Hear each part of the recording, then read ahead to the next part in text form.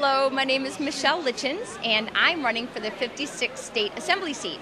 That's actually the northern part of Winnebago County and west of Appleton and Outagamie County. I'm currently living in the town of Vinland, and when Roger Roth decided not to run for re-election this year, I thought with everything going on in our state's economy and going on in our country, someone needs to be motivated to go make some serious changes in Madison. We cannot continue to do business as usual.